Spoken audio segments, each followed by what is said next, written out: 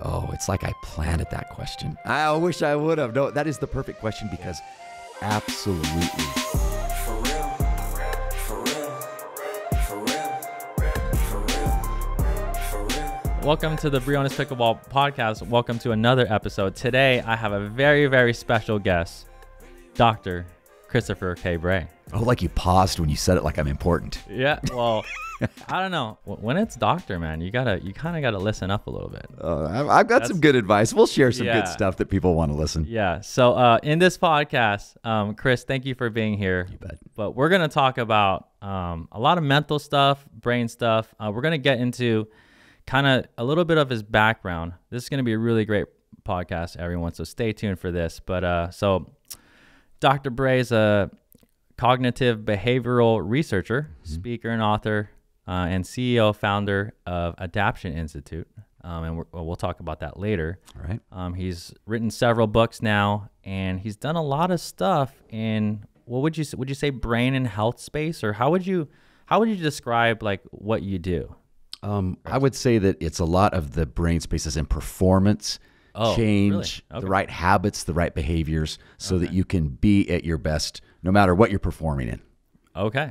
All right. Cool. And so you still do that today, but yet you wear many hats. It's not like you have a 9-to-5 job, right? You kind of do. No, yeah. So we're a global company, global organization. We have people all over the world. And what we do is we work mostly with Fortune 500 organizations who need to up their performance, or they're going through changes and they think, how can we thrive and be resilient and really perform through all of these changes? And then we come in and help them do that. Okay. Well, it sounds awesome. And we'll get more into that. But along with the reason why he's speaking to us and he's here today, we've come to know each other. He's one of the first people that I've met here when we moved to Arizona. And let's see, Chris, we've taken a trip or two. Yep. Up to Pine Top. Played some great pickleball. Great pickleball. So he is a pickleball connoisseur. And it says here in your bio, ice cream connoisseur. Yep. A little bit of both. So I don't know what you like more, but what flavor are we talking about here? Just Okay. all or? I'm telling you, because ice cream, I mean, you've got to know ice cream, but if you are near a Julie's ice cream store, they have the best ice cream in the U.S. Is that a nationwide? I've never heard of it. Yeah, it's in some major cities. I think it's like in Chicago. Okay, There's one in Scottsdale, and Really? I highly recommend it. So Okay. All right. best ice cream. Awesome. Well, yeah. So Chris, huge in the brain / health space, and what he kind of just told you about there. We're going to be talking a lot about that. And I do have a lot of questions about how it relates to pickleball. A lot of our viewers, or all of our viewers, right, either play pickleball, they're trying to improve, and, they're trying to improve their game. So I think this is just a really interesting topic. It's good to have someone in the professional space there. Yeah, we're going to improve their game. Okay. They're going to be able to go out the next day and see a difference in their pickleball game. Okay, I like that. And all up here. And all up here. So you're so good at skills Yeah. and teaching, and Yeah. we're going to teach them what should they be thinking about, and how should they practice, and how long should they practice, and what's going on in their brain, and why they make, some pickleball, you make a mistake. Yeah. Oftentimes it'll be followed up with another mistake, or your partner makes a mistake, and then you do. How do you fix those things and change it? No, that's really awesome, man. And do you remember how we met?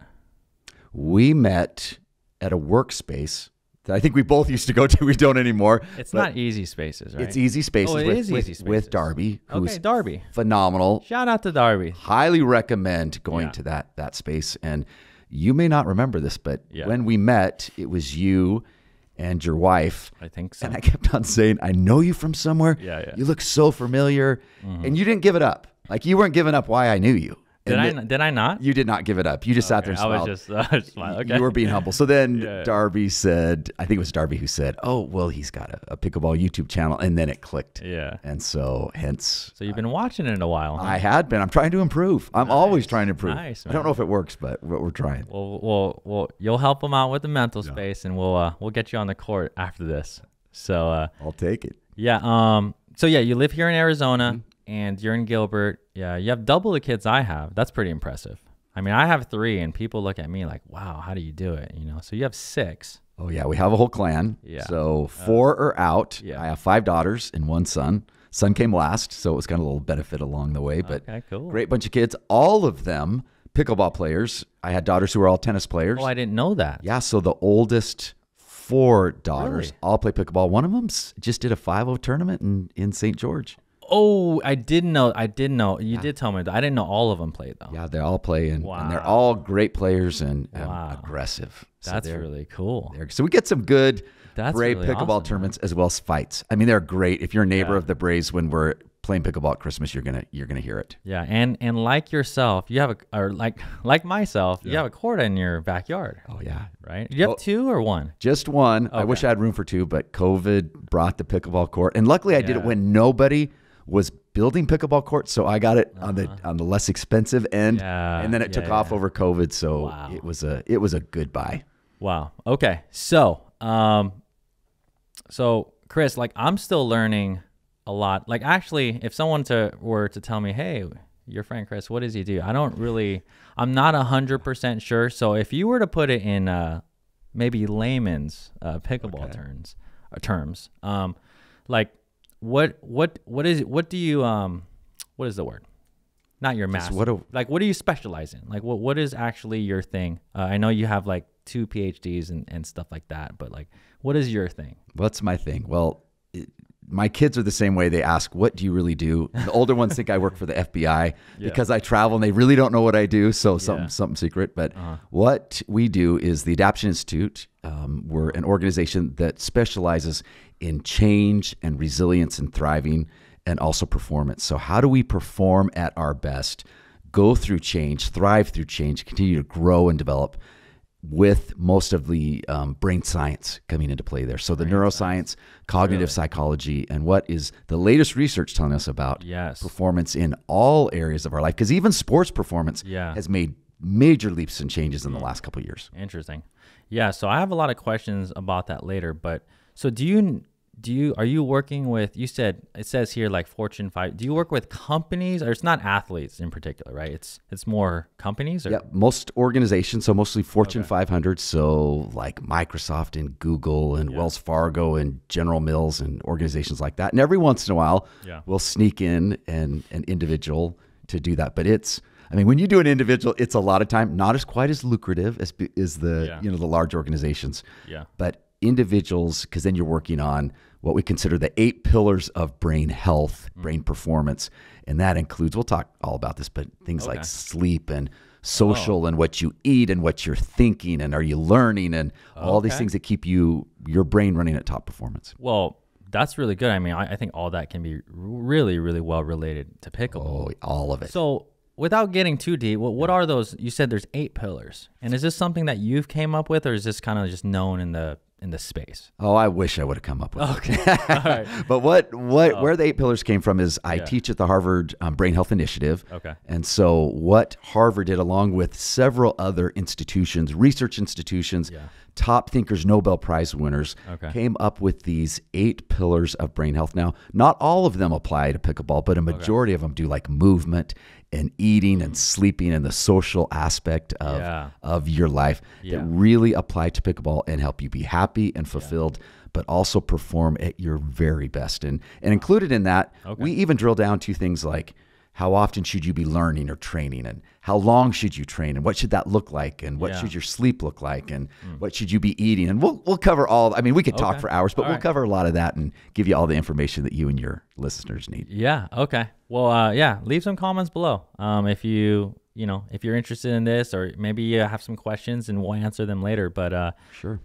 Chris, how did you? So you played tennis before pickleball? Mm-hmm. Yep, right? I played high school tennis. Oh, you played high school. And that was about as great as I got. Okay. Maybe I could have gone to some little small school with like 300 students and played tennis there. But that was, and then got all of my daughters into it. So really tennis for decades was in our life. Actually, I think I can say that I won a 4-0 tournament mixed doubles in my 30s in Texas. So, I mean, I could say I got one. Was that with your wife? No. Or no? Okay. All right. I had to get a better player. Hopefully she's not going to listen to this. I'm just kidding. No. I'm kidding. Okay. No, I'm totally kidding. It was, she, at that time we had a lot of little babies. And so I just happened to, someone introduced us and we tried a tournament together and did a good job. And that's a USTA kind of thing. Yeah. I used to play some tournaments too. So yeah. So how did you, and we're going to get more into the brain science and all that kind of stuff. But so how did you get into pickleball? Like what was your first time? What was that experience like? Well, for me, it's a little bit of a disappointing story because really? here's why. My brother started playing pickleball in Utah. I'm not kidding you, probably 8 or 9 years ago. Yeah. Might even been a decade ago. Yeah. And so we would go every time we were up there visiting, we would go out and play tennis. And he says, no, you got to try this new sport. But I didn't know, I'd never heard of it, never saw the paddles. And so he tried to teach us with his wife. And at that time I was a diehard tennis player, you know. Now, how many years was that ago? I'd say this was at least a decade, probably 9 or 10 years ago. So before it even in Utah, before it really hit. Okay. So you were introduced to it pretty early. Yeah, pretty. But listen to this. I didn't pick it up. I didn't, you know, because no one in Arizona really I knew was playing. No one really had courts. I think I knew one person who had a court. Whereas if I would have picked it up then, think of how good I would be now. So really picked it up at the very beginning of COVID is when I started playing. And I didn't know it was that recent. Yeah, it's just been the last 2-3 years that I've started, about a little over 2 years. Wow. Okay. So are you saying wow because you think I'm good for that time, or wow, you should be better in 2 years? No, you know what? I just thought of, I don't know. I guess when we went on that trip, that was a while ago, and I don't know. It's been a blur, even for me, even for my story. So, no. A lot of people, we could call it, I don't know, maybe there's a term we come the COVID pickleball players, right. but I mean, probably millions during that time. We already know, like, lots of things were locked down and stuff like that. They were forcing people outside, but that was as it, got under control. Pickleball was one of the things that just exploded. Oh, absolutely. I mean, we're all sneaking on courts and, and climbing fences and doing what we could to play some pickleball and be outside. Yeah. So you started during COVID or right before? Probably just a little bit right before, maybe 5-6 times I'd played with some guys I knew, but really started saying, oh, this is really fun. I can play it 3, 4, 5, 6, 7 times a week. Yeah. No, that was awesome. And you're still playing tennis then or no? No, because I'd stopped a little bit. Didn't really have, because with tennis, you got to have people who are close to your same level. So it's always difficult to find individuals to play with. Yeah. And with a lot of kids and work and the business, it wasn't as much as I wanted. So when I picked up pickleball, it was so easy and so fun and so social. Yeah. You can actually talk to people while you're playing, and they make fun of you and you make fun of them. That it was all over. No, that's cool. So where are you in your game right now? Are you playing tournaments, and are you, like, what level are you? Okay, so I'd say 4.0 to 4.5. Okay. Depends on the day. Almost, I would say 4.5. With your help, maybe we'll get there in the next couple months. Is that a self-rating or a Duver rating? Well, I need to play more tournaments. Oh, okay. I'm 53, so finding a 53-year-old to play tournaments with, because I want to take it a little more seriously, where we're practicing together. Come to you can help us with the strategy. So I've done a couple tournaments. Did one with my wife. We took gold at the one in St. George last year. What level was that? I think we did 3.5, and she was phenomenal. Like, she played out of her mind. Wow, so it was great. But more tournaments on the horizon. Really? Yeah. Okay. Well, especially as the last two come out of high school, right? That's right. We can travel on the weekends and do things like that. So so I'd say 4.5. So I'm on the lookout for a good 4.5 who wants to take it a little more seriously. Yeah. So okay. So what do people usually ask you when you tell them about kind of like what you do? Because I know let me just ask you this: out of all the things that you do, what is like one of the most important things that you think that you do, like you make an impact on? Because I know you do a lot of different things.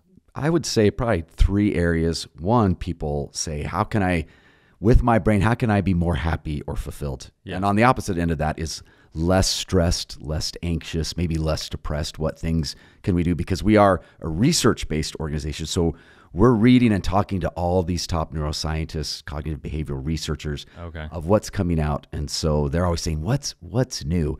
And I'm often a guinea pig for a lot of things like wearables and things like that. We'll get those early and try those, blood sugar, like all sorts of different things. Yeah. So I would say health and longevity that relate to your performance as an individual, more than just your physical, but also, your brain health. So fulfillment, happiness in life, performance, especially when it comes to brain performance.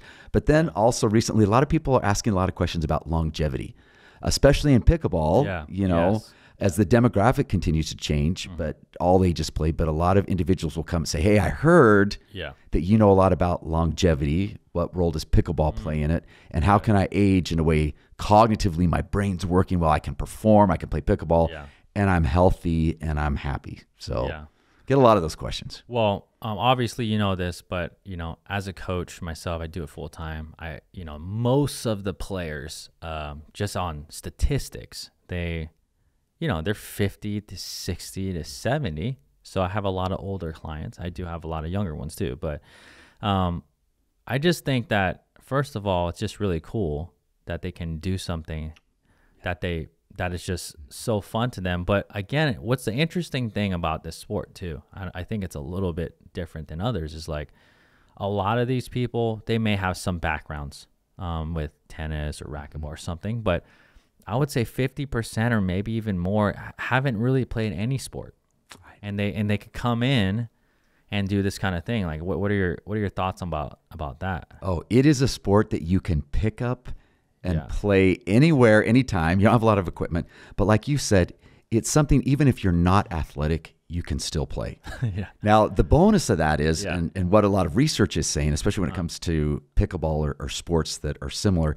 is it's the social aspect. So a lot of these, we'll say more mature individuals, Okay. especially through COVID, are lonely. We know that loneliness is considered the new cigarette smoking. Yeah. You know, loneliness really is like you're smoking 10 cigarettes a day. It's terrible for people. And this is a way that people can get out and think about it. There's really no other sport that's like it, because you go and you put your paddles up and you're playing with people you have no idea who they are, never met before, and you're introducing yourself, you're laughing, you're talking. So it is really during a pandemic that just was a wave of depression and loneliness and a lot of anxiety. Yeah. All of a sudden, as we start coming out, people are having friends who've never had friends before. And one of them is me. I mean, I work so much. Yeah. I'm studying, I'm traveling. And it was funny after COVID, all my kids were like, especially with the pickleball court, like, Dad, you had like 6 friends over day. Like, you have friends. Wow. I know. That's what I said. Wow. It's true. Would you say that during your working career, I know you worked really hard and stuff, did you not have a lot of like those kind of activities and stuff even before then? Oh, rarely. I was like, if it was through tennis, but it was mostly singles. So you'd go, but you never talk. It's not the same. It's not the same. Yeah, I was a you're gym guy. I was a triathlon runner, biker. So not none of those you're really forming any real isolated relationships. Yeah. And I mean, I had good friends, and I talked to high school friends, college friends, and even friends in the neighborhood. But where you are texting each other a couple times a week, who's going, who's not, it really for a lot of people is absolutely life-changing. So a lot of people will say, in fact, I was in Wickenburg at the Troon, kind of senior living, I shouldn't call it 55 plus living. Some friends were in town, so we went out to dinner, and we went and sat by the pickleball courts out in Wickenburg. And where is that? Arizona? Yeah, Arizona. It's about an hour and a half. Okay. Just a little bit near Flagstaff. Got And it. what was amazing about it is people would come up just by themselves, and they would join in and join playing. Yeah. And it was so fun to watch. And so not only are you getting the physical exercise, and like you said, people can play at any skill level, but all of a sudden they have friends. And so the feeling of, even if I'm maybe not very good at this, there are other people who aren't good, but we're friends, and I'm meeting people. And then you find people who are similar to you. Much easier that way. Yeah. No, it's really cool. That's obviously why we love this sport. I read many stories, and I have a thing too where I'm trying to actually accumulate these stories so I could read them, like how they've changed. And write a book.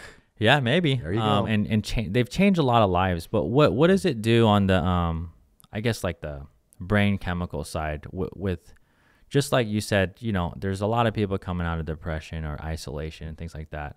When you do find, like, it could be pickleball, it could be not, but when you find social things, how does that actually work? Like what does that do to the brain? You said something along the lines of like being isolated is like smoking like it's terrible, 10 packs a day, or you said something like that. So walk me through that. Like people can listen to that like, what does that mean? But what is like, why don't you kind of expand on that? Well, as humans, we are social animals. We really are. We like to run in packs. We like to have friends.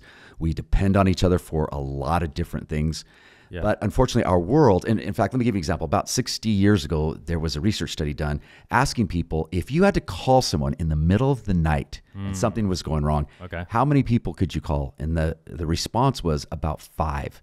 So they did the same research study again about 2 years ago and said, if you had an emergency in the middle of the night and you knew you could call someone, the answer was less than 1. Now you're saying, how's it less than 1? Because some people had 0 people. Now, and the sad thing is when you think about loneliness and not, and social and why it applies to pickleball is that we often don't know. People may come out. You may even be in a group and, even though you're around people, you still feel somewhat isolated. But why it works so well with pickleball is because social-wise, when you're out there with other people and you're playing or you're waiting, you have your paddles up and you're talking, what's being released are things like serotonin now. Oftentimes serotonin, the chemical in the brain, is known as kind of like the love hug drug, but it's also the social drug of connection. So when I have serotonin running through, then all of a sudden I feel a connection to you that, we might be friends. I start to confide in you and tell you about my family or things that I enjoy or what the latest movie is.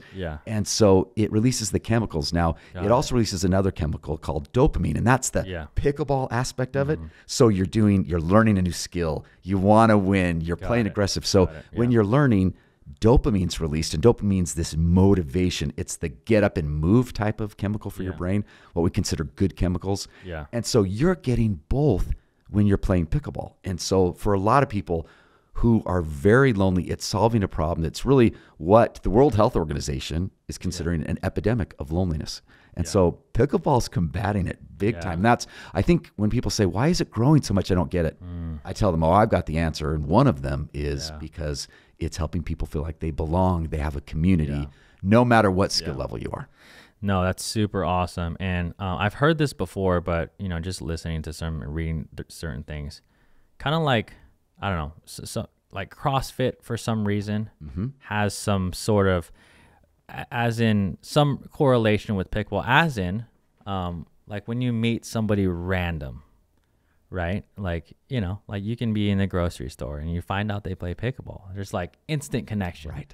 Like even like I'm a coach or whatever, but like even if like you're I'm sure when you meet somebody, it's like, oh, like where do you play or what? Right. It's just like there's not many subjects to like, it could be like a random subject, like, oh, I have a dog. Oh, great. Like you have a dog, but there's not many subjects where it's just like instant, I don't know. Connection. You know what I mean? And think about this too. Think about lots of times people will go, and let's say you even go with another person. You go to Gilbert Regional Park or you're playing somewhere, that you will just go up and put your paddle in with people you have no idea who they are and start playing with them. Even if you maybe come with another individual and you start talking to them. It's like going to a restaurant and going up to someone and saying, I'm going to join you and sit and eat dinner with you. It would be crazy. But pickleball, and think about it. Can you think of another sport that's really like that you have that quick connection, that it's just this open of, hey, come and be involved with me and let's do something. And so it's such a benefit of pickleball.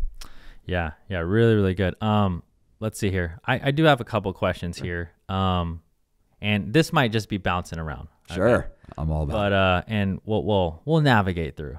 But so a lot of the listeners here, and we'll talk more about the brain and how that, how you can help the viewers get better, but just certain specific like aspects here. So like I get questions all the time about reaction time. Okay. So like how can pickleball, this is a question we've gotten from a viewer or just a general question. How can pickleball players improve their reaction time on the court, and how does that relate to the brain? Or how can it relate to the brain? So obviously a lot of the people I work with, and I do have I have some processes or whatever you call it, but on how you can, certain drills and things that you can improve. But I'm sure that, in your expertise, I know that you have and as you get older in age, your reaction time does slow down. Is there anything people can do out there to improve it or keep it or anything? Oh, absolutely. So let's kind of go and we can talk about some different things. And there's some new research on this. Now, why pickleball? One of the reasons why pickleball is so good for the brain is because it is a slow game and a fast game. And it changes rapidly, which the brain loves. Really? So, you're dinking, you're going slow, and all of a sudden it speeds up and it's, triple the speed. And so what happens in the okay. brain is, remember that anytime you're doing anything new or you're playing any activity is the neural networks in the brain are flowing. So they're like rivers that the more you've done something, the deeper the groove is of the water to go down. So same as with the brain. The more you do an activity, the easier it is for the body movement, for your brain to know what to do. So the first thing to say is always, if you practice it all the time and use some of these processes, which, you know, you've shared in other videos and things, that is one way to absolutely increase your reaction time. Now, there are other things that are new coming out. In fact, just in February, there's new research coming out. Wow. Ready for this? I should get some payback for this.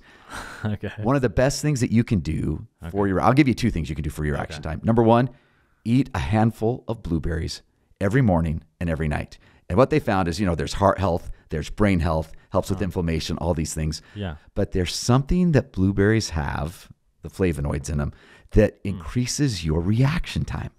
So, and this is backed up by studies? This is backed up by hard research and data that it improves your reaction time. So I'm telling people, now, are you going to eat a handful of blueberries and then go to... And be like Ben Johnson. And be like Ben Johnson. Yeah, It's not going to happen. But for your speed that you're used to, now here's what you do. If you practice, now, can we talk about practice for a minute and we can even add more on? Yeah. So the problem sometimes, well, first problem, you know, with pickleball is everybody just wants to play and no one wants to drill, which we all get that. Yeah. But if you drill 15 minutes a day, it's going to just quadruple your performance rather than saying, I'm going to drill 1 hour or 2 hours a week. When we talk about those neural networks and pathways in the brain, they are created faster when you do smaller amounts of practice every day that are continuous versus one big day of lots of practice. Really? Because what happens so you're doing the activity, the neural networks. Now, the change doesn't occur when you're doing it. What happens is you're doing the activity, your brain's registering what's happened, the muscle memory. And then when you go to sleep at night, which is the number 3 thing you should do, when you go to sleep that night, the brain then works out. It's the best house cleaner in the world. The brain clears out all the overwhelm, all the stuff that you don't need, keeps what was important, and then puts that in the long-term memory part of the brain, builds those neural networks. And so if you're doing something every day, that neural network and the synapses and the firing are built that evening, and then all of a sudden you become faster and faster. So I always tell people, practice less time every day, but do it every day. Even if you go out for 10 minutes and you have one shot you want to make, do it 10 minutes every day, you're going to see just improvement substantially faster than if you do a longer time period. That's really interesting. And maybe that's, I don't know, does that kind of coincide with like habits, like creating better habits? Absolutely.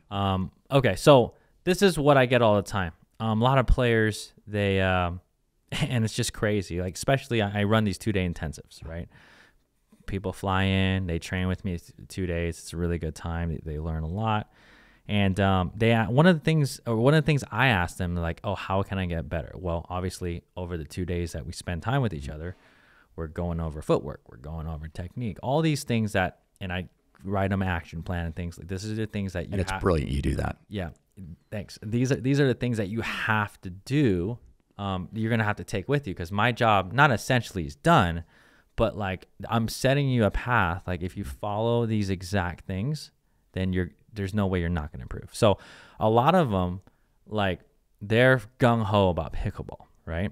Especially the ones that come and see me. So I ask them how many days they're playing a week. So usually it's like 3 to 7, right? It's like a ridiculous amount. So one of the things, because you're right on, obviously, about the drilling versus playing. It's a lot more fun to play, but you nearly don't get any practice, especially if you're working on particular shots.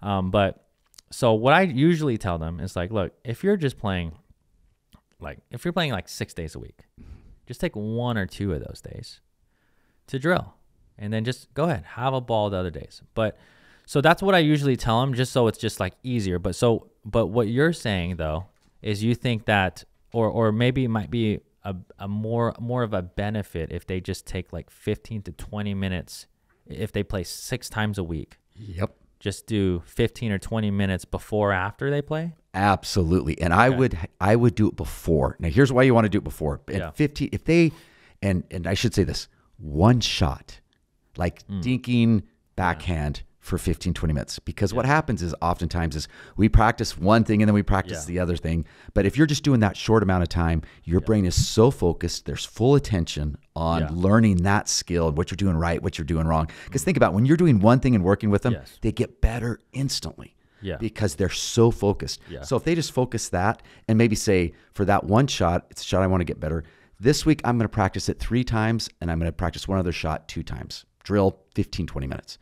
They will see substantial changes. And the best thing that you do, one of the best things is the action plan, because the action plan reminds them to stick to what they should do. Because in all the research of performance research, and when we say performance research, we're talking sports, music, chess players, people who memorize numbers, Rubik's Cubes, all these people have been studied. And they found that the attention and focus should be on one thing at a time, because then the brain gets overwhelmed. We can't remember that much. And all of a sudden we're thinking of my footwork and then where my paddle should be and how hard I'm hitting it and the direction, instead of I'm just focusing on this one thing. What do you think about this? Players ask me all the time, obviously. So I train them. We have a great 2 days. We go through, basically break down all their aspects of their game. And they are a lot overwhelmed with the information. And one of the things that I saw the gap, why I think what I offer is way different than anyone else, is the action plan, the follow-up emails, and I do strategy breakdown analysis. So I do multiple things after the fact. And what I tell them, and maybe you can have a good or better suggestion here, but they're working on all these things. Let's say their footwork, right? Then we're talking about, okay, your backswing, right? So there's several things, even in one stroke, that they're trying to think about. Right. And this is why I tell them to isolate in a drill, because in the game, it's like there's a lot going on. But even in the drills, I just usually tell them to focus on like 1 or 2 things max, because you can't focus on like 5 different things. Okay, backswing, wrists, like all this. Like, what would you know, if you're working with somebody, I mean, would that be spot on? Like, and there's several things in a stroke. Like, what would you say? Like, just work on one thing at a time? Or? Well, you're spot on, because, you know, people can only, I mean, we have best case scenarios because people are coming in for 2 days. Now, there are a lot of benefits to that, because the social aspect of people they're meeting, they get to be good friends with people. They're also playing a whole bunch of different players versus people that they're playing over and over with again, you know, in their hometown. But what I like about what you do is you'll, for like 45 minutes to an hour, work on one shot. Everybody's working on that one shot. So the brain starts to learn it. And then, you know, you can create an action plan around that, because it's their responsibility to then go home and say, I remember what I told I need to do, what it looks like when it's right, because that's remembered. And now they just need to practice it, because no one's going to get great. What you're providing is the tools to get great. And if you break it up like that, and I also love, because you do some other things, you know, that like rest their brain, give them a chance to get a break, socialize, and also just digest the information of what does this mean to my, because I'll tell you, after 2 days, you know, they leave much better than they ever came. And so the benefits there, it's just now a matter of, hey, if you do that for 3 months in a row and come back after 3 months, we're going to see you jump up from a 3.0 to a 3.5, 3.5 to 4.0, 4.0, 4.5. Okay. Yeah. No, it's really cool. Yeah. I wanted to get your opinion on that. Okay, cool. Here's another question that we usually get, and I've done several videos on this, but I know as soon as you agreed to come, thank you, Chris. You're welcome. But the serving yips. Yes. You know what that is, right? Oh, I think everybody knows what it is. Okay. So I just wasn't sure. But it's definitely, you know, what I've heard, and I agree, but maybe you can dive down into this, but obviously it's more mental than it is anything else, technique or anything. So I've worked with several people. Obviously technique is really important, and being able to repeatedly do the same motion is really important.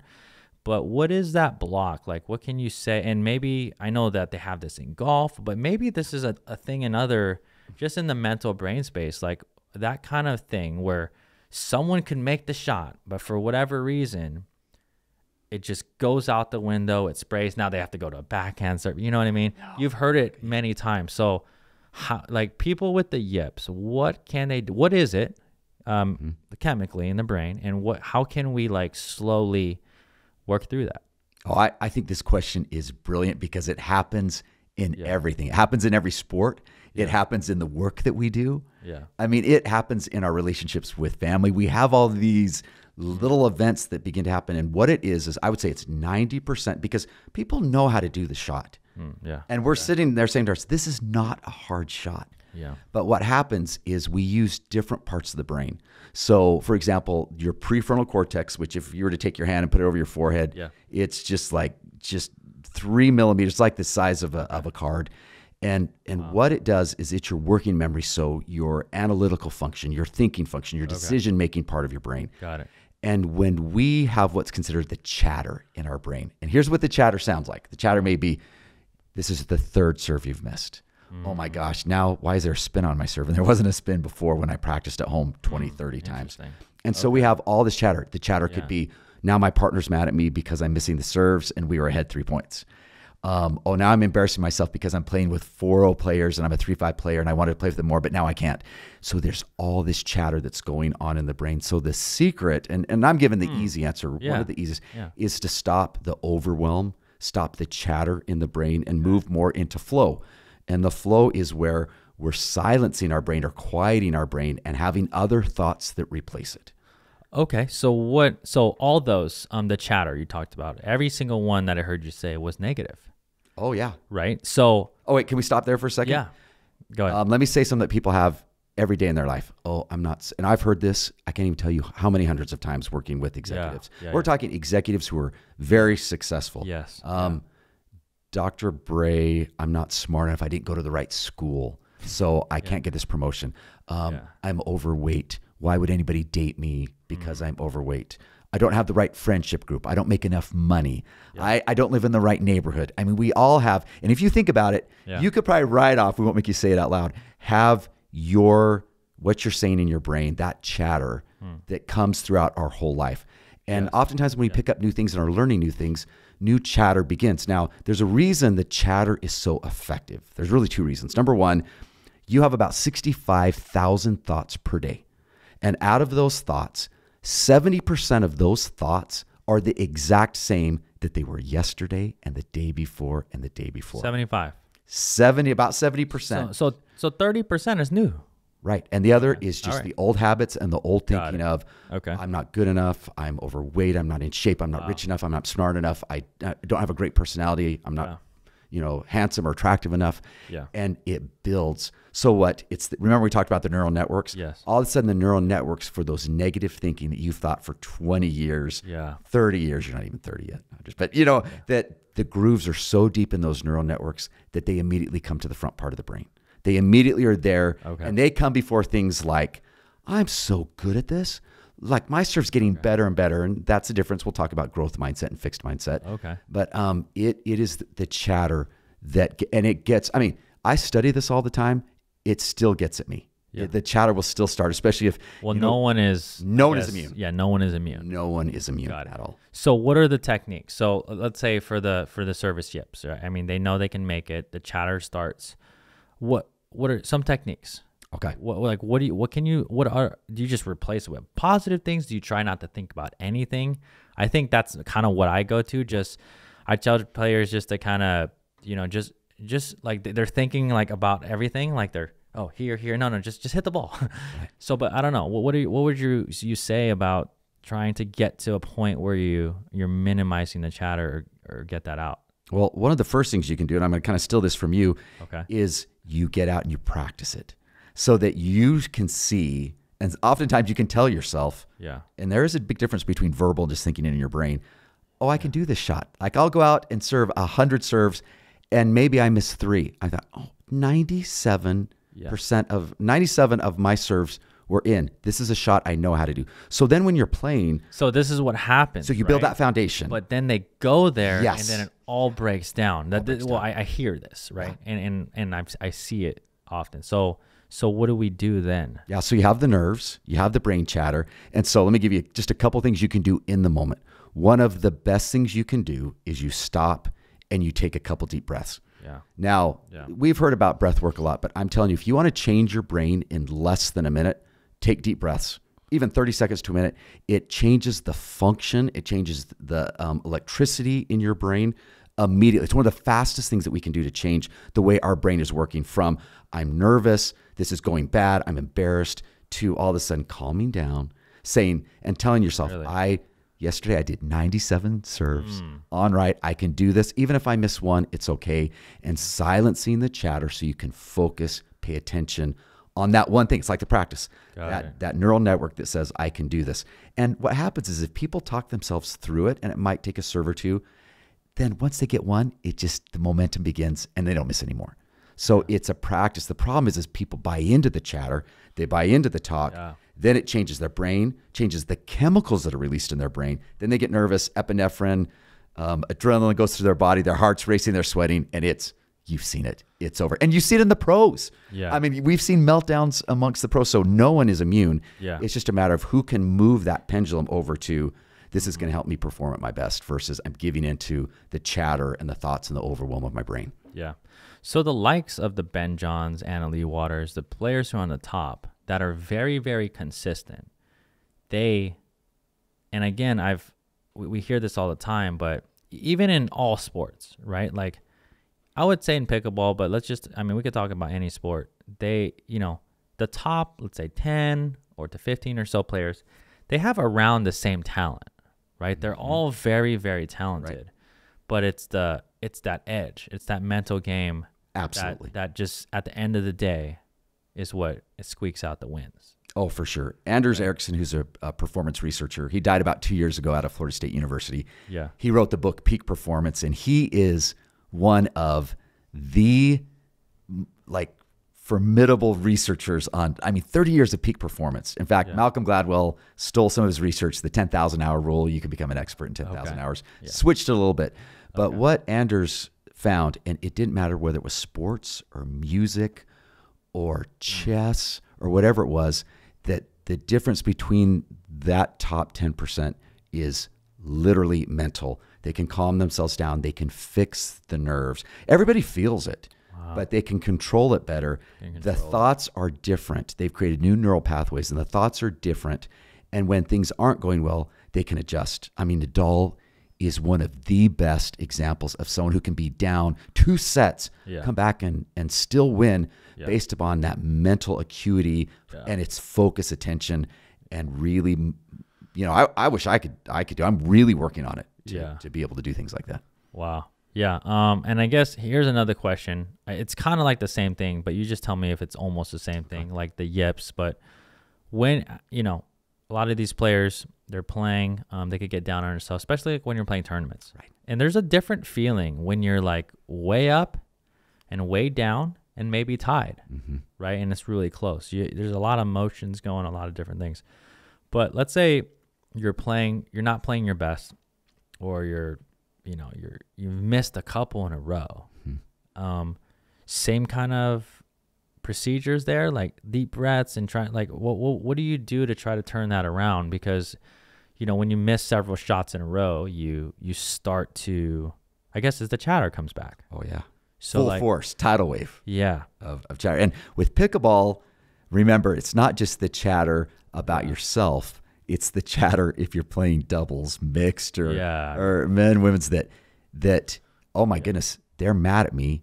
I've missed these shots. It's my fault that we're now down. So it is very similar, but the techniques are the same. Of take some deep breaths in between points, literally some deep breaths for 30 seconds. It resets the brain. What it allows is all those chemicals, the negative chemicals like cortisol, that's releasing the epinephrine, adrenaline, that's speeding up your heart rate, your blood pressure, your sweating. It really stops that, moves through, so we can move to some of the better chemicals around performance, top performance, and just saying things like, okay, I'm going to fix the game. Now, remember, we all have bad days. Yeah. There are days we're on, there are days we're off, but you can still increase and stop that sliding. And you've noticed people who can't do it, they just get worse and worse and worse and worse. Versus you see some people and then all of a sudden they change it. And a lot of what we say to ourselves, now a lot of people have made fun of positive psychology, and I look in the mirror and say positive things. But if you say things like, I'm so grateful I'm out here, I'm at a tournament, I'm with friends. Who in the world is out playing in this beautiful weather tournament? I'm here with friends. We're going to go out tonight and eat dinner. And you see the benefits. It changes the chemicals, which changes the way you think, which changes your behavior and your actions. It's like a waterfall that happens. Got it. And so we have to change what we're thinking about, and you have to replace it, because your brain's going to think of things. You just have to replace what it's thinking. Okay. So two things. The breathing. Does that is it because of the oxygen? Is that the main thing? Well, there's a whole bunch of reasons. Okay. Like it could be So your it's- nose, could be through your mouth. I'm always telling people, do you want to do the deep breath in through the nose, out through the mouth for those who are yoga, who do a lot of breath work. So it is a lot of the oxygen, but it's also allowing the brain to take what we call a pause. And so the oxygen's going in. It's great for the brain. It's great for the body. It's calming the mind, and it changes you're not the really electricity. thinking about anything when you're taking deep breaths. Is that You're focused all on that. Got it. You're That's what it focused is. on it. And that's why a lot of times you'll see people like, even some of the pros, they're tapping their foot before they serve. They have, a little ritual that they do because it's calming and focusing the brain is what it's doing. And then you did mention, I forgot what you called it, the positive affirmation, like look in the mirror, that kind Positive of psychology. Yeah. Is there a difference between, do they correlate, or is there a difference between that and doing what you're saying? Well, Or can it go overboard if you're like always positive? Like, you know what I mean? it's a catch-22. Now, positive psychology, most of it comes out of the University of Pennsylvania with Dr. Martin Seligman, who's a brilliant man. Yeah. And at first we laughed at a lot of these things, like I can do this. Now there's something we call self-efficacy, and self-efficacy is the belief that you can do something. And whenever you start something new, and you probably see this every day, and you can teach this to your people who are taking lessons from you, is that there's a moment when all of a sudden they believe they can do something. Yeah. And it is, for a human being, it's an amazing moment because your brain switches and clicks into, oh, I don't think I can do this, to, wait a second. I can do that shot. I can play this game. I can move up to a 3-5. I can win a tournament. Yeah. And the potential for individuals is unlocked, not just in the brain, but right down to the DNA, that this potential is unlocked. And people realize, I can do this. And it just lights up the brain. And it's one of the best feelings that a human has is I can do this. Like, this is something that I thought I could never do. And I could do it. That's why people run marathons, do Ironmans, hike the Grand Canyon. Yeah. Get in pickleball tournaments because they want to test their potential. No, that's really, I never thought about it that way about all the Ironmans. Yeah, those guys are like really, really crazy, but I guess it just gives them a sense of, that accomplishment or that. You've heard of David Goggins, I'm sure. Oh, yeah. But yeah, he's done some, I've listened to a lot of his stuff, but when he talks about that kind of stuff, it's just, it's amazing. It's really crazy. Right. And people think I could never do it, but then they think I could never play pickleball and go be in a tournament. I would fall flat on my face. So everybody's doing different things that we're accomplishing. Yeah. No, it's really good. On the fact of like, just again, we deal with older players and things like that. I teach a lot of them, and just a lot of the listeners are they're retired and they're playing. They really love this game. One of this question here, can playing pickleball help prevent or delay cognitive decline? And if so, how? Oh, it's like I planted that question. I wish I would have. No, that is the perfect question because absolutely it can decrease cognitive decline, but yet it increases so many other things. Now, the benefits, like I said before, is number one, movement, one of the pillars of brain health. They're moving in a way they've probably never moved before. So just movement in general. Just movement. And we're learning that you don't need to go to the gym for an hour and go all out. If you go out and walk for 20 minutes, there are very similar benefits, and some of them not even that much different. In fact, they found people who will go out and walk half an hour a day, 20 minutes, half an hour a day, are more healthier, lose more weight than people who join the gym in January, go really hard. It just doesn't work. But another reason that it helps with decreasing cognitive incline, and let's flip that for a second, because that also means you're going to increase your cognitive ability. So you can learn faster, you can remember more than you did before. Your brain also is faster at thinking, making critical decisions, your reaction time. So there are all these benefits from pickleball. So movement is one. The social is number two. And I might even say, depending on the person, social could be number one, but social because we're out talking, we're meeting people, things like that. And the third is you're learning something. Yeah. Now, that right there is so important, especially as we age. Really? And we get in our 50s or 60s, we have to continue learning. Now, it could be anything, though. Anything. Just learning in general. Anything. Now, there are two things that do more than anything else. So if you learn a language, That's one of the best things you can do to Really? increase your cognitive ability, keep your cognitive ability. Why is that? I just think Is there studies on that then? I it guess? encompasses so much of your brain and different aspects of your brain. Got it. Second one, you want to make a guess? Music. So like playing the piano, just guitar. Yeah. And the third would be something around sports that you're doing consecutively and continuously. Because think about it, you could learn at pickleball. There's so many shots you can improve. So when you're learning something, dopamine's released, which is that great chemical. Yeah. You're learning something which makes you feel good. You're creating meaning and fulfillment in your life because you go out and play, and afterwards, even sometimes afterwards, even if you didn't play great, you're still like, I had a good day. Yeah. It was nice outside. We had a good time. Yeah. And I feel better than if I used to stay home and get up Yeah. and just sit there and read the newspaper. No. Yeah. It's really good, man. Now, I don't know. I guess the segue, you have your own podcast, actually. I do. Chris. So Not as good as yours. It's not as good as yours. way more listeners though. That's because I have like 400 podcasts. That's why. There's so many of them. Okay. But what do you talk about on yours? It says here that the doctor, do you go by Dr. CK, Bray? Okay, so What is that? that is a name that caught on. So I always go by Oh, Chris. And so really? what Okay. happened is when I finished my second PhD, my family, Got it. to make fun of me, would call me Dr. CK. Well, at that time, I had all these teenagers in the house. And so it caught on that Really? all of a sudden, all these kids and all my kids' friends, hey, Dr. CK, hey, Dr. CK. And then wow, that's funny. it just caught on. And it was hilarious because it just spread because it kind of has a little bit of a ring to it. Okay. Where does the K come from though? Oh, Christopher Kent. So middle Oh, name. got it. Christopher Kent. So Okay. CK. So it says your show is 20-minute science and research-based podcast that aims to provide the information you need to create a better life and career. So you talk about these kinds of things, Yes. and you share, I'm sure, all the new and upcoming studies and things like that. One of the questions that I had here, and maybe you have the answer right away, but maybe you could think about it. Okay. I just, Trying to stump me? Is that what no, because I just really want to know this. I think this is interesting. In the last decade or so, because there's a lot of things that change, but in the last decade, what is one or maybe two of the most interesting studies or findings that have to do with brain or health? Like, I mean, like really like, like something really big comes out, and there's something else I want to get to and ask your opinion about, but what are like one or two studies just really that transformed or changed the game on like brain science, health, or anything? Okay. I'll give two. I'll give one that made a ripple effect throughout all of, we say, research. Really? And the world, kind of focusing on two different areas. And that would be around telomeres. What is that? I don't know what that is.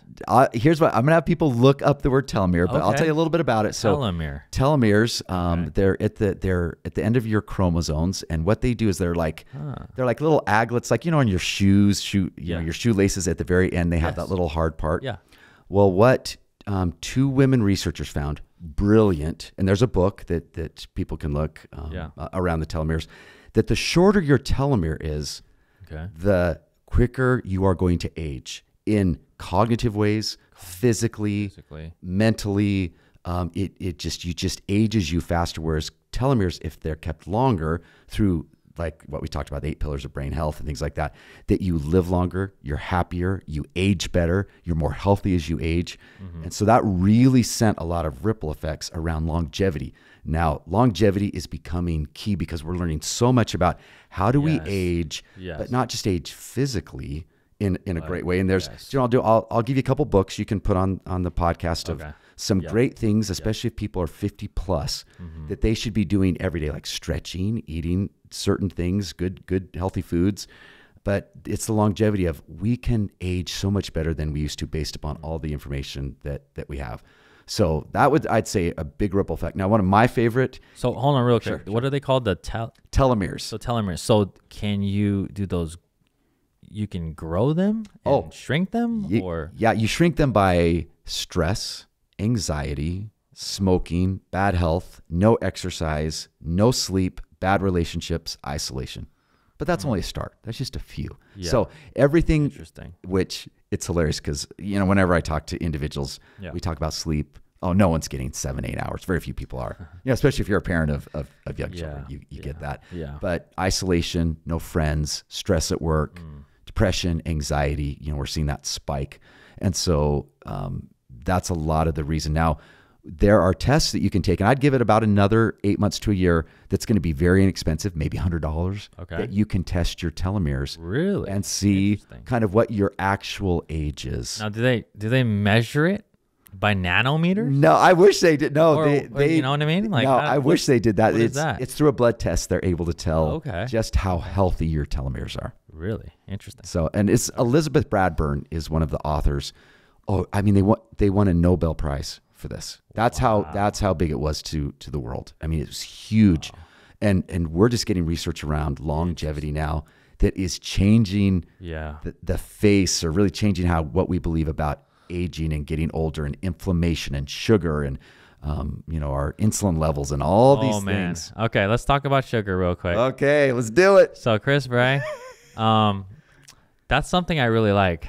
And we all like it. And I've been really thinking about giving it up. well, to a certain extent. But all right, go ahead and tell me how bad sugar is. Okay, so I wouldn't give it up. Don't give it up totally. But there are some things that you could replace. But sugar is terrible. It is. So give it terrible. up. Okay, so it's terrible for your brain. It's terrible for your heart. It's terrible for your kidney, your liver. It causes inflammation, which is known to cause all the cancers. I mean, the list. But here's the thing. I am not one of those, because as you can say, I'm an ice cream connoisseur. But what you can do, and here's the very interesting thing, is we're all different. And this has come out in the last couple of years. So you may process sugar much differently than I process sugar. So you can get those blood glucose monitoring. I am a huge fan. A lot of the research around it is very strong. You've seen people that have the glucose monitoring system. So I should get one. And I say get one for a month, because what it does is to see what your glucose, glucose level is? Yeah, what your blood sugar level is. Is it low? Is it high? And I will say it is life changing. And I'm not exaggerating at all. So like, for example, you could eat a bucket of ice cream. I could eat a bucket of ice cream, and then our glucose levels would be different depending on how our body processes. So sugar for me, like ice cream for me. Okay. My glucose, my sugar levels don't spike. But my wife's spike huge. But then I could eat certain types of bread, spikes. Hers doesn't. Oh, so what you're doing different foods then is you're seeing for your body, which we're so different, and our brains. I mean, every brain is different of every human who's ever lived. It's different. There's no brain that's the same. Same with your body. And so you're learning for you. Blood spike, or my blood sugar spiking. I need to see what did I eat. And so I always say just kind of eat, if I'm having dinner, I'm going to have pasta. Got it. And just see, okay. And then if it does, is it the sauce? Is it the pasta? Wow. And you learn really in just a month, because they can be expensive. Now, a lot of doctors will just prescribe one. Not that expensive. What are they, $100? $100. Okay. If that, for a couple of them. And they last like 2 or 3 weeks that you can keep them on. Oh, I thought it was it's a thing that you can keep. Oh, it's not a. It doesn't stay forever. Really? You staple it to your skin, and I'll tell you. Staple but it doesn't hurt. Oh my! Like the needles are like that long, and we were freaking out when we first did it. You you don't even feel it. It actually punctures your skin. You don't even feel it. I'm telling you. You take a shower with it, and you can do everything. They give you a little patch to put over it, but on your phone. See, I'm not a needle guy. No, I am telling you, I'm not a needle guy. You won't. In fact, when it happened, I didn't even know it happened. I think those little shots, vaccines that you get, that you feel that way more than I don't. I stay away from those. Yeah, me too. So, but what it's good is it's so good to see, and it's on your phone, so you can see, and they'll do a little beep if your blood sugar's too low, and you need to eat. So it gives you so much information for very inexpensive, instead of going and getting these really expensive blood tests, and it's costing $500, $600, $700. Instead, spend $100. Your doctor most likely, and I'm saying get the cheapest one. You don't need these fancy, monitoring systems. Yeah. Just get the least expensive one you can find. Okay. Are there some that don't puncture the skin? I thought there's some, even Apple Watches. Oh, they don't check blood sugar. No, they don't check blood. So you have to. That's like we have to. Right? We have to have access to the blood, so right. you can do it. I'll do it. I will come. And I will come and just do it to you. I will do it. All right. Katrina will watch. Leave a comment below if you'd like to see that. That's if we don't follow-up video. Yeah, if we don't get 1 million comments, then it's not happening. I'll get my listeners on that. I'll get my listeners on it. Oh shoot. Okay. No, really good. Anything you can, I don't know. I mean, there's more to talk about, Chris, but anything you can tell our, so you know our listeners, our viewers, 3 simple things, and this could be a book, right, or whatever, but 3 simple things that take 5 minutes or less a day. Okay, love it. That somebody can actionably do tomorrow, every day, to improve their game, or improve their life. Yeah, let's just go life. Let's just go health. Okay, so their brain. I don't know. Okay, we'll give 3. Maybe we'll do 4. Okay, I'll go through. We'll do 5. The number one thing that somebody can do is sleep. Did you know that the best performance drug is sleep? Is it true that some people need more or less sleep than others? Is that true? It's a lie. Everybody says I can survive on 5. And I worked in New York City. I did that rat race for a good long time where we were sleeping for 4 or 5 hours a night. Yeah. It is less than probably 1% of the population who cognitively are not affected by getting less sleep. So for those less than 1%, people might be okay. But here's what's funny. Everybody thinks they are. And I always say you're not, unfortunately. You're not one of those people, because I can give you a test. I mean, I can have you sleep 4 or 5 hours and your IQ is going to drop 15 points by the second day. Within a week, you're just literally, you can't even barely think. So I encourage most people, try to get 7. Most likely try to get 8 hours of sleep, because if you want to be a top performer, it is the number one predictor of your performance is how you sleep. And that's why, when some of my friends, and every once in a while when we do work with athletes, then what we're doing is that's something we're looking at. How are you sleeping? Let's get you to that tournament early so you can get some good rest. You get acclimated. It's 3 hours ahead. It's a different time zone. So you need to get good sleep. And there's a lot of reasons for that. And let me just give you a couple. One, you need your REM sleep. You need time for the brain to clean itself out from the previous day. So REM, the REM, and that's like, it's a certain amount of time or something where then you're in deep sleep. Yep, you're in deep sleep. And a lot of things are occurring during the REM sleep. A lot of the brain structuring is occurring during that time. You're wanting a good amount, so maybe an hour or 2, maybe even a little bit more, that you're in that deep REM sleep, and it's continuous. So sleep, if you're depressed, if you have anxiety, if you're stressed out, sleep. And even if you can take a half an hour nap in the afternoon, take a half an hour nap. It's so good for you. What are the studies on naps? Oh, well, the problem with naps is most of us who work in corporate can't, you can't take a nap. Yeah, but like for the people who have 30, 45 minutes, does it help? Absolutely. Really? You never want to go over 20, 30 minutes, because then your brain starts to shut down, go to different aspects of sleep. So, but it refreshes. I like the word, it rejuvenates your body and your brain. So like 20 minutes tops. Oh yeah, it's because it just settles the brain, clears out a little bit. But most people, I say, sleep 7 to 8 hours. Now people say, how can I sleep better? Especially if you're more mature, 55 plus, you have to have, and I beg for an hour, but most people only give me half an hour of where you're having a wind down time. So you turn off your phone, turn off your iPad, put away your Apple Watch, turn the lights down low, read a book, do not watch Netflix, because you're teaching your brain that habit of, I'm winding down, it's ready for sleep. So, I have half an hour thing that I do. So I'm ready for sleep. So that I'd say is the number one. Now, number 2, when we talk about practicing, what Anders Ericsson, all the top performance researchers say is you should go hard for 60 to 90 minutes. And then after that 60 to 90 minutes of practice, like super hard, I want to get better, this shot really hard, 60 to 90 minutes, and then you need to take a break. And that break could be an hour, that break could be 2 hours. And this is for people who... What's the shortest break? Oh, the shortest break you can take here's the thing. If you do 90 minutes super hard, it's going to be hard to really focus and be deliberate, what they call deliberate practice. So even within a half an hour to an hour, you couldn't do it. You're too tired. Got it. So sometimes, Chris, I drill for 2 hours. Yeah. Yep. Is there a time frame like where it gets like over like too much? Like, is that what you're saying, right? Like it's good to take it in like full focus, go crazy for that time. And if it's too long, if you're doing 2 or 3 hours, and does it actually hurt you in the long run?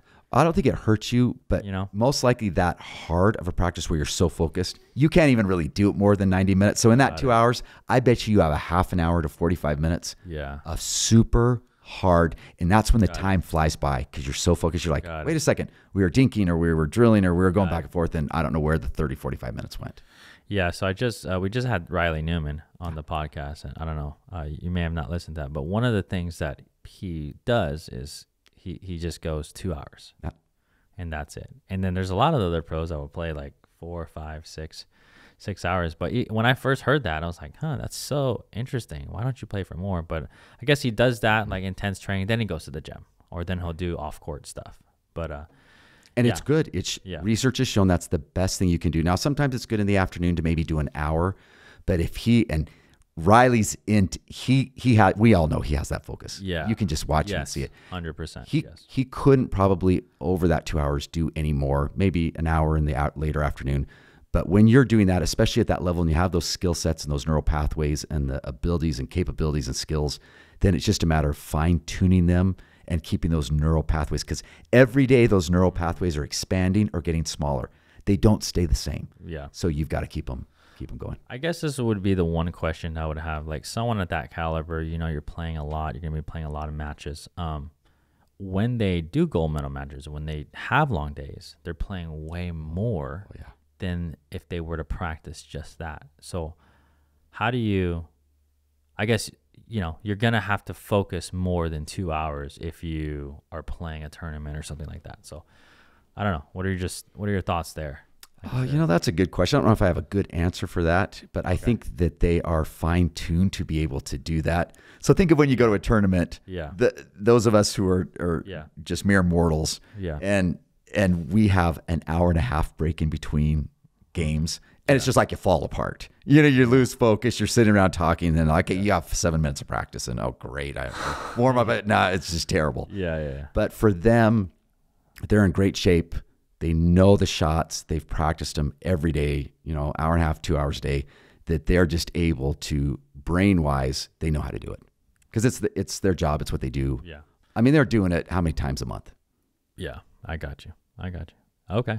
So you said, let's see, sleep? Yep, sleep. You said, what did we just practice 90 minutes. So you can practice something intensely for 90 minutes or 15 to 20 minutes every day. That's more logical for people who have to work and do things like that. And then what would be your, I don't know, last one or last two? Okay. I was going to say keeping the body healthy. And I'm going to say body healthy and mind healthy, meaning you're stretching, especially if you're 55 plus. Do not go out and play and don't stretch before and don't stretch after. That's when we see accidents occur. And I'll be honest with you, been active my whole life, have never been a stretcher until pickleball. Now I'm realizing, especially as I start to age, I've got to stay so active to do that. So dynamic stretches in the beginning, static in the end. Yep. Yeah. And then I'd say the last thing is you have to do something for your brain every day. Now, there's a lot of research on journal writing, gratitude.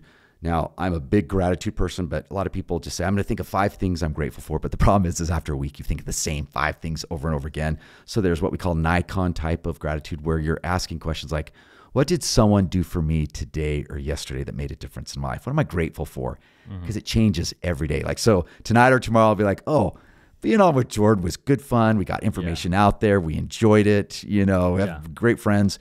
So that would be, and then I'd be, what have I done for somebody else to make a difference in their life and have them be grateful for me? So it's constantly changing. And what gratitude does.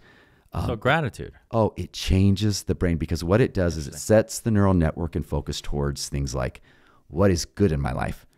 Because remember, your 70% thoughts that are the same every day most likely are negative threat state type of thinking, whereas gratitude is all the positive things. So we're shifting the mind to look towards what is great about my life versus what is wrong with my life. Got it.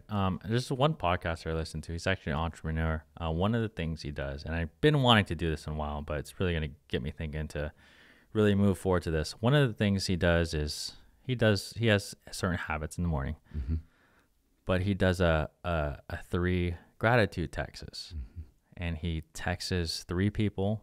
It's 3 people every time differently. Just one, it could be a family member, friend. He texts them what he's thankful for. It could be short, it could be long. And then as he goes throughout his day, right, he's getting responses back. Right. So he does that every day. And I just think that's that's just a really cool thing. And it just reminded me of that because he sends it out, then he gets it back. But not solely for him, but just because it's a really good exercise. And he also, the connection and different things. And think about when you get a text that says something like, I appreciate you, or I like you because of this. Yeah. Oh, the brain lights up. Yeah. And we're so grateful, and the friendship increases. And he's not only changing their life for the day, he's changed their day. Yes. Then most likely they're going to respond back with something like, I had a text yesterday that someone said, how do I be like Chris Bray? I'm trying to think today of how to be more like you. And I was like, I was thinking the same thing, how I want to be more like you. But the thought that someone even thought about me and thought there was something positive enough that, I want to take that attribute and be more like that. Oh, it changed my day. I had the best day. Yeah. No, that's super cool, man. No, it was. Yeah. We got to do another pine top trip here. Yeah, I'm all about that. Yeah. We'll talk to the right people who we know listen to the podcast to make sure that gets shout out to Matt. Yes, Matt. And he's been on the podcast. He did a great job. And well, not on this one. Oh, was it? No, he was on the orchard. Right, that's but right. you know what? After that, though, after you talking to me about that, I think I'd have Matt on. Oh, he's hilarious. He's funny. And he's so knowledgeable about pickleball. Yeah. And he's a great guy. So we call him the pickleball mayor. Yeah. In Gilbert, Arizona. Actually, pretty much. Well, Arizona. he's a manager now. Yeah, team manager of MLP. So. That's right, for Arizona. So the Arizona one, yeah. But anytime, I'll come back and let's see what the response is. Maybe people be like, the response will be like, that was the most boring thing. We'll see. Hopefully they like it. Comment below if you're enjoying this. And then again, we're gonna. I'm just gonna say we're gonna have Dr. Chris on again sometime. Could be tomorrow. It could be next year. I don't know. But comment some questions below that you want me to ask him specifically about either your situation about pickleball. Comment below because I'll just gather them up and I'll ask him next time. Let's see. Anything last thoughts, Chris, that you can tell, I don't know, some of the viewers out there that are I don't know, just as a whole. I don't know. I think we covered a lot of different things. But we covered the gamut and gave people enough tools that they have something to do. But as we close out, the thing that I try to have people remember the most is that you can change your life through how you think and how your brain works. Yeah. Your perception and what you're thinking about. And so as you change those negative thoughts to positive ones and then take action behind it, creating the right habits, it is life-changing. And pickleball is the perfect example because people who were never healthy, there was, I'll give you a good story. There was an individual who I started playing with. Okay. And within like 6 months of playing pickleball, he wasn't really active before, maybe played a little basketball. Yeah. He lost like 45 pounds and he became much happier, more friendly. It was, watching this change was amazing. I'm sure you see this all the time. Yeah. I mean, we read an article last episode about someone losing over 100 pounds. It's amazing. You know, it's just unbelievable. And then actually in that article, I believe it was a female, she went back to the doctor and the doctor's like, oh my gosh, if I could just bottle this, what did you do? I don't even think she changed her diet really. I think she just played pickleball because she was just having fun. And then like she looked like 6-9 months down the road and it's like, oh, I lost 100 pounds, you know? It's amazing. But then you can also lose the weight that you're carrying off your shoulders of, you know, the thoughts that you're thinking. It goes both ways, not just your physical, but also your mental. A lot of stories of people, I'm not as stressed, I'm happier, you know, I don't have as much depression. Yeah. And exercise is one of the best medications. I'm not saying go off your medication, of course, but it's one of the best ways to alleviate stress and depression. Yeah, really, really cool, Chris. Actually, 3 more things before we go. Okay, we just keep going. We're 3 more things. Speed up, playback speed now goes to 1.5. That's right. Don't go to 1.5 or don't click off now. This is the good stuff now. Yeah. This is really interesting, Chris. I want to get your take on this. Okay. You may have a huge take or you may have no take. Okay. But when we talk about several things that happen in our time that totally change everything, this is one. Your thoughts on ChatGPT. Oh, and its positive or negative effects on society. So what's really interesting here, if you guys listeners, this doesn't really have anything to do with pickleball, but it could really affect you. So ChatGPT is a AI that's publicly available to everyone. If you're living under a rock, that's what it is. And Chris, actually, you know what I did? I said, hey, ChatGPT, I'm doing a pickleball podcast today. interviewing a brain neuroscience doctor. What are some questions? 5 seconds. 5 seconds. Look, it spit out Great questions. all these great questions. Great questions. I mean, if I were to pay somebody to come up with these questions, it would have took an hour. You know, what do you think, man? I mean, in your opinion, like society, there's a lot of things. Like a lot of people like it. A lot of people, and man, this is going to change a lot of things. It's going to. What do you think? Positive, negative? What do you think, man? Well, I'll take two different perspectives. So from a PhD academic learning perspective, I don't like it. And here's why I don't like it. Well, there's going to be no one's writing papers. No one's writing papers. No one's critically thinking. No one's working. Because think of what it affects. It affects your ability to write, because you're not writing that often. It affects your ability to learn, which you're learning and you're reading it, but you're not having to search it out. It affects your ability to be creative, because you're just putting it in. And all those great things that come from actually writing a paper, critically thinking about it. Is this what I want to say? Is this not what I want to say? Because when you put it in Chat GPT, it spits it out, and it's so good that you can just change a couple little things here and there. I know. And you've got, so the learning aspect of creating a smart brain that cognitively works at high performance, it's going to have an effect. Because what it turns you into the scroll zombie of Facebook, Instagram, TikTok, where you'll lose hours, just with a lot of good stuff that isn't for your brain. And I'm not against social media in short doses, but in long doses, it's not good for the brain at all. So in that way, I don't like it. But in a lot of ways, I love that I have more access to information, even more better than Google, than I didn't have before, in the detail that is maybe not as, what's the word? It's not as scripted for me as, hey, this is just what came up. So the information access is incredible, but there are going to be, there are going to be a lot of things that have to be weighed. I mean, I know a lot of universities are now saying, so, like I said, I teach at Harvard, the Brain Health Initiative at Harvard right now. What do we do? A lot of the universities are saying, what do we do with? Well, they're not going to be able to tell what a real paper is and not. Because the better it gets, the more it's going to be able to add in stories. Because if you put in stories, it's going to learn what kind of stories you like and examples. Dude, it's crazy. Have you messed around with it? Yeah. Oh, yeah. It's ridiculous. Oh, yeah. So, I don't know. I just wanted your thoughts on that. Sure. Secondly, we got a little. Okay, so. Oh, look at this! The picture's terrible. Look at this. Here we go. We got here. We'll get in this camera here. So, do you want the story? Do you want? I mean, we'll get the story, but this is Wheaties. You'll see all-time greats. Who was on this? Like in the back, Tiger Woods. We got Tiger Woods, Michael Jordan. All the greats of all the greats. And Caitlyn Jenner. Okay, and then now Dr. Chris Bray. So hold on, is that a car? Shout out to Carbon. Okay, now listen to this. I know. So Power for series. Power series. So here is what is hilarious about that is I'm just gonna set it. I know, just so we can see. Just stare at that now. Okay, so just in 30 seconds or less, I did some work, or I do work with General Mills, the organization who makes Wheaties. They own Wheaties, Yeah, they own Wheaties. And so some of the work we did, it went over so well that they said, we're going to put your face on a Wheaties box. And so, of course, what did I say? Being a big pickleball fan, I said, have you ever had any individual pickleball person on the Wheaties? Because I know you wish you could be on a Wheaties box like me. I wish I could play like you, but you're not on a Wheaties box. No, that would be, I would. It's like a Grammy. It's like a pickleball Grammy. Yes. So what happened is they sent it to me. And I think you can, like you tried to toast me by saying, but it's not for sale anywhere, which I actually think it is for sale in the headquarters in Minnesota at General Mills. You can probably 5 of them, which my wife probably already bought. And we don't invite people over for dinner anymore. We just say, come over for breakfast. And just lo and behold, there's Dr. Bray. It's just in the box. But here's the thing that General Mills said is General Mills said I am the first pickleball person to ever be on a Wheaties box. So pros, Ben Johns. So eat that, Ben Johns. If you want my signature. No, seriously. So some 4045 guy actually ended up on a Wheaties box.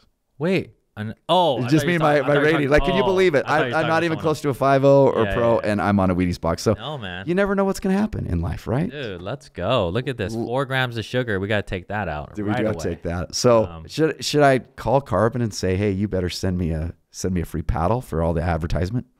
Free. I mean, this is if you make the Wheaties box. Hold on. I know the owners, Garrett at Carbon. Okay. Okay. If this is on the Wheaties box, this is lifetime supply of paddles. Let me help you out. See, I agree with that That's because lifetime, dude. I probably already sold how many of those for people carbon paddles from the regular series to the power series you know how we all do it. So, but if they want to copy Carbon does, I'm happy to send them just to let them know it's the number one. Now, I do wish I was a little younger looking than that. It'd be more believable. The old guy who's on the Wheaties box doesn't quite work as well, but that's cool. I'll take it. Well, this is the demographic, right? This is what they're. It's getting younger and younger. Look at the pros. Yeah, younger and younger. No, really cool. So you did some work for General Mills. I do work with them. They're a client that we do work with, and we did some stuff for them around resilience. Okay. And are you working with employees or the management? All of the above. So for example, we'll work for everybody. Like we did something recently through COVID for HSBC, went to about 150,000 employees. So everybody. Okay. Everybody. All right. Now, lastly, this is a new little segment here. Oh, look at this. Oh no, what is this? I don't know. I love it. I don't know. This is I don't know. We're gonna leave a comment below, but this is going to be the Briones Pickleball wheel of I don't know, top spin wheel. I like it. I don't know. I wrote these down. We'll just see how it goes. I have several things here. Why don't you give it a whirl here? A big whirl here. Okay, here we go. All right. It's like a wheel of fortune. I love it. God. Oh, funny story. Well, you just got one. You just got one with the Wheaties box. That's a good one. Okay, you want to spin again then? Okay. Okay, that was Should I tell you my favorite player? No, we shouldn't say that. No. Here we go. All right. Okay. Impersonation. Oh, you're gonna make me impersonate somebody? Yeah, we're gonna go. How much pro pickleball do you watch? Oh, I watch a lot of pro pickleball. Oh, okay, I've got an impersonation. Okay, let's do your Dr. Chris Bray. Let's see your best person. Do you have a paddle? You don't happen to have a paddle? I got one. Okay, grab a paddle. And while you're grabbing a paddle, because there are two people who see if you can see if and it's actually perfect. This is a perfect paddle for this. So everything I'm gonna hit will be two-handed from everything. Everything I hit almost is two-handed. Both male and female, both of them.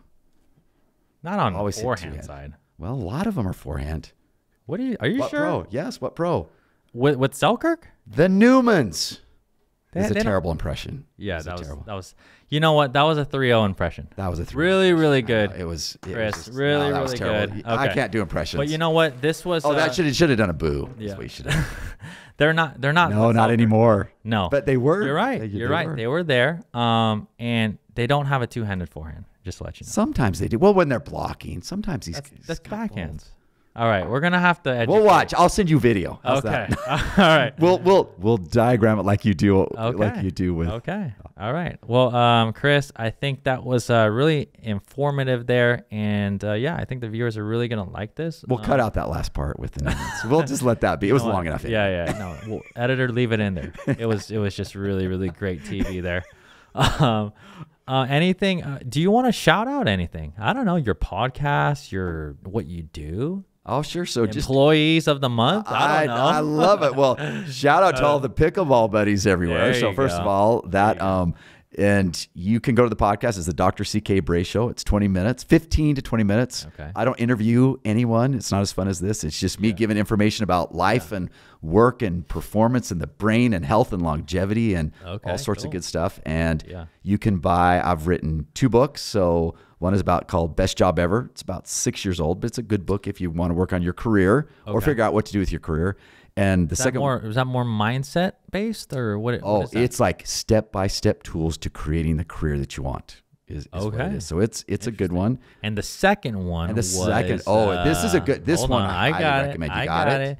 It's the how to raise remarkable kids without talking to them. It is. So why don't you give me a little just a little in under 15 seconds. Yeah. Once my kids hit high school, because they stopped listening to you, is I would write notes to them and put them on their mirror every day. And so after doing 4 children, I created a book. And so depending on what they were going through in their life, I wrote different things. Wow. Could be motivational, could be advice, could be funny stories. We had Fun Friday. Like I interjected all these things where they could earn money or special prizes. And that's how you got them to talk to you.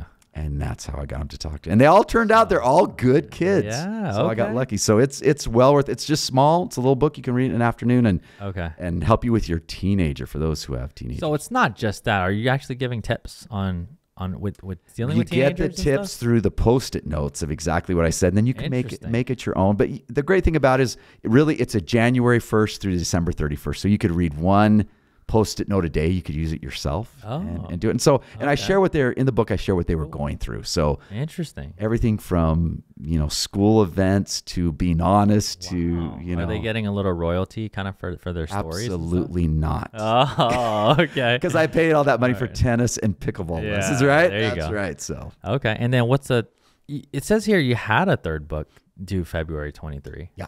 But you didn't. Is it delayed? Well, it wasn't delayed. I decided to change the publisher on it for a couple of reasons. But another reason is because we have a brain book coming out, like a brain health at work book that's going to be coming out later this year. Okay. And we want the focus to be on that for this year. Yeah. And then the other one is about just being a leader and being a leader in an organization from a brain perspective, like how to influence people, get people to change, how to coach people. Yeah. Because how we mostly do it in corporate and even in life, from coach.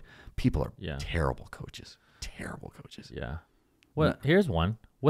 So I'm a coach, and I understand what you're saying because I run across a lot. But what are some good qualities to you of a good coach? It could be across any. It doesn't really matter what they're coaching, right? You're ready for this? Yeah. They're truthful. They can hurt people's feelings because people come to you because they want to be better. And what do we oftentimes want to do as a coach or we're trying to influence someone is we make them feel good, which that's a part of it. People need to hear the truth. Yeah. To have a friend who will tell you the truth, Katrina has no problem telling you the truth. Yeah. But to have someone in your life who can tell you the honest truth is one of the best gifts that you can ever have. So as a coach, to say, I care about you enough that I'm going to tell you this part of your game and your delivery is important. It's terrible. Like really, like it would be a 2-0. Like it's terrible. Oh, me too. You don't want to say stuff like that, but you know what I mean? Yeah. Tell them the truth and then give them the tools to be able to improve it. And you're going to change their life because it comes back to potential. You're helping them unlock their potential. And when you're a coach who unlocks people potential, as you've seen, you change lives through little small things. It's amazing.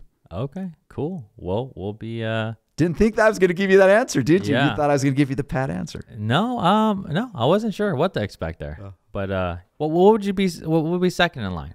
So truthful, but obviously, come on, there's got to be other good qualities of a coach. I would say the nice part of it is, of course, you always want to listen, is to help them change their perspective of themselves. Because when they work with you, let me give you an example. So when they work with you and they're terrible, let's say resetters or something, and you help them, have the experience of being able to reset, it changes their view of themselves. Like, oh, wow, I can do this. He taught me how I can do it. I can do it on my own. Yeah. And so we have to give them the tools to be able to really be able to do it. And when you do it, and here's the thing, the interesting thing is what research says is it parlays to other parts of their life. So if I'm successful here, like when we look at really successful people, a lot of them are successful in every aspect of their life because they have the right habits and behaviors and thinking that span across all those areas. Yeah. When they don't, which I'm not saying, like Tiger Woods is a good example, when they don't and they're too focused, that can cause huge issues, whatever those issues may be. Yeah. But it's teaching people the skills to be able to do it and changing their perception of themselves. Because then they go home and if I can do this, then I can do this. Okay, cool. Well, Dr. Chris Bray. So fun. Appreciate it, man. Thank you so much. And like, comment, subscribe. Go check out what is your podcast called again? Dr. CK Bray Show. Dr. CK Bray Show. Anywhere you find podcasts. There you go. Go check that out too, and we'll see you in the next episode.